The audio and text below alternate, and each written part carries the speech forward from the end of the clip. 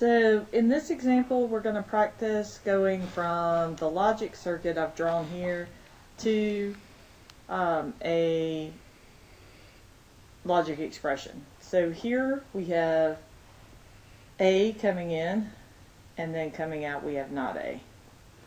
And coming in here we have B, so here we have not A and B.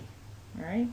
And coming in on the bottom we have not C, so this term becomes not A and B and not C. Alright? So down here I have B going through a NOT gate, so I have not B. That means that I have not B there. I have C here, so this becomes not B and C. So that means that my final expression here at P has become P equals not A and B and not C, or not B and C.